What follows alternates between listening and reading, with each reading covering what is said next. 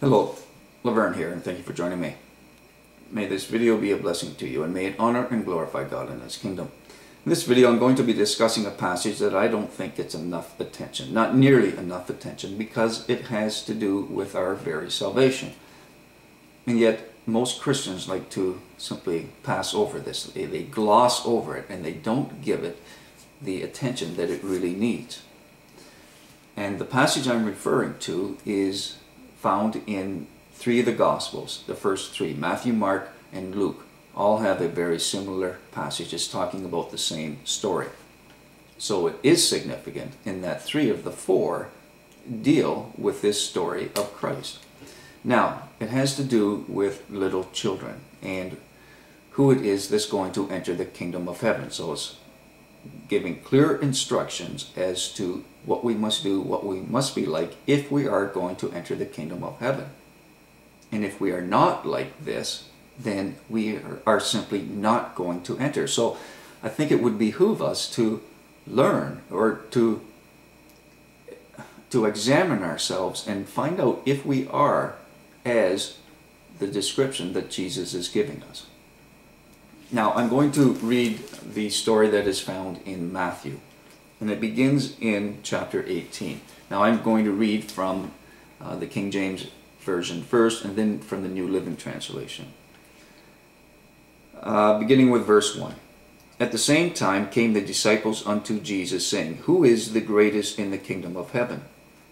And Jesus called a little child unto him, and set him in the midst of them, and said, Verily I say unto you, except ye be converted, and become as little children, ye shall not enter into the kingdom of heaven.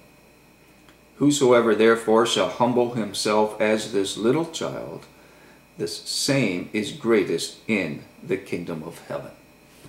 All right, now I'm going to read from the New Living Translation. Just because it's, well, there's a lot of people that have a hard time with the King James Version. So for that reason, I'm going to read from the New Living Translation. Again, Matthew 18. I'm going to begin with verse 3. Then he said, I tell you the truth, unless you turn from your sins and become like little children, you will never get into the kingdom of heaven. So anyone who becomes as humble as this little child is the greatest in the kingdom of heaven. And anyone who welcomes a little child like this on my behalf is welcoming me. But if you cause one of these little ones who trust in me to fall into sin, it would be better for you to have a large millstone tied around your neck and be drowned in the depths of the sea. What sorrow awaits the world because it tempts people to sin. Now here it's not just talking about children. He simply says, what sorrow awaits the world because it tempts people to sin. Temptations are inevitable, but what sorrow awaits the person who does the tempting? So if your hand or foot causes you to sin, cut it off and throw it away. It's better to enter eternal life with only one hand or one foot than to be thrown into eternal fire with both of your hands and feet. And if your eye causes you to sin, gouge it out and throw it away. It's better to enter eternal life with only one eye than to have two eyes and be thrown into the fire of hell. Beware that you don't look down on any of these little ones, for I tell you that in heaven their angels are always in the presence of my heavenly Father. Now, getting back to what does it mean to be like a little one? Because our salvation is dependent upon it. Because only those people who are like little children are going to enter the kingdom. Do you not think it's important then to ensure that we know what Jesus was talking about when he says this? If you have a misunderstanding of what it means to be a little child, to be like a little one, then the chances are you are on the wrong path. If you are going to ensure, if you want to know for sure if you are on the right path, the narrow path, then you need to know whether or not you are like a little child. Because if you aren't, according to Jesus, you are not going to enter the kingdom. This is very much like other passages that I've talked about that many people want to sweep under the carpet. And so I'm going to include a link to a video I did quite some time ago, actually. I think it was in my first few months of making videos on YouTube. And it has to do with those people who like to cut passages out of the Bible. They cherry pick passages, and in essence what they do is they condense the Bible, not down into 66 books such as the Protestant Bible, but they in reality condense it down to only a few pages. There are many people who preach a gospel that is watered down. It's nothing more than a straw gospel. And it is because they preach only from a few select passages and they disregard everything else. Also, there are those people who simply take passages out of context. They don't read what's before it or after it. They don't consider who is being talked to. They don't consider when it's being talked about, and so on. And so this is why I stress the importance of ensuring that you are reading Scripture in context. Ensure that you are not sweeping passages under the rug. And so this is why I'm bringing forth this passage in this video to talk about. I would sincerely like to know what your thoughts are on being like little children. If we are to be like little children, how do we know if we are, if we have a misunderstanding of what Jesus means by this? So I'm asking this of you, and at a later date, sometime in the near future, I'll make a video explaining what I believe it means. But I would first like to hear your honest thoughts on this. Now, I am going to give a bit more information from how I feel about it. And to explain that, I'm going to actually go to Luke 13, I think it is, or no, I'm sorry, John 13. John 13, I'm going to read from verse 33. Little children, yet a little while I am with you. Ye shall seek me, and as I said unto the Jews, whither I go, ye cannot come. So now I say to you.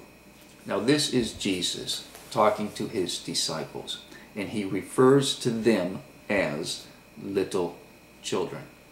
This is very significant. It's actually very important to understanding what he was talking about when he was referring to only little children are going to enter the kingdom.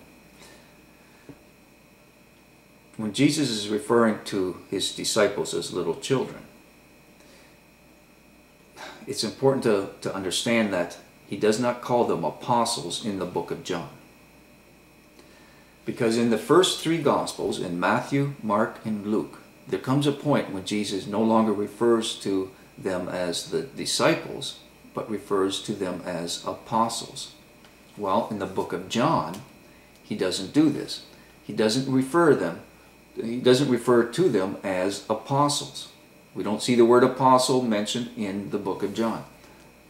However, Jesus does refer to them as little children. And this is why I'm going to throw this out to you, that when he's referring to little children, that this is actually referring to mature disciples of Christ. In other words, mature Christians coming after the resurrection, when the church is born.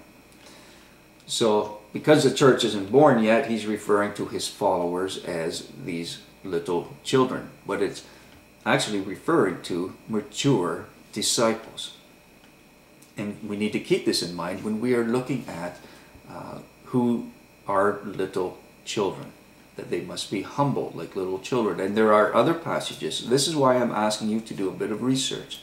Really look into this. Look up the different passages where you see the words little child or little children.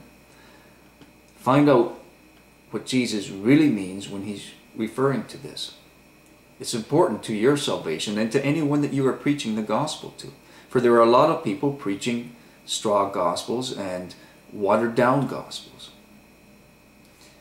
And it's a real problem, because there's a good chance that many of these people are like the blind leading the blind. That they are leading people into damnation, into hell, while they have the belief that they are leading them to the kingdom of God. All right, I'm just going to leave it at that. I'm sure anyone who's watched a good number of my videos, or even a few, will know that I do not believe in once saved, always saved, or eternal salvation.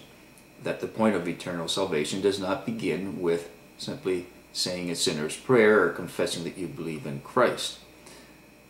There are so many passages in the Bible that contradict this, that it is not by faith alone. And I believe this is one other passage that does that.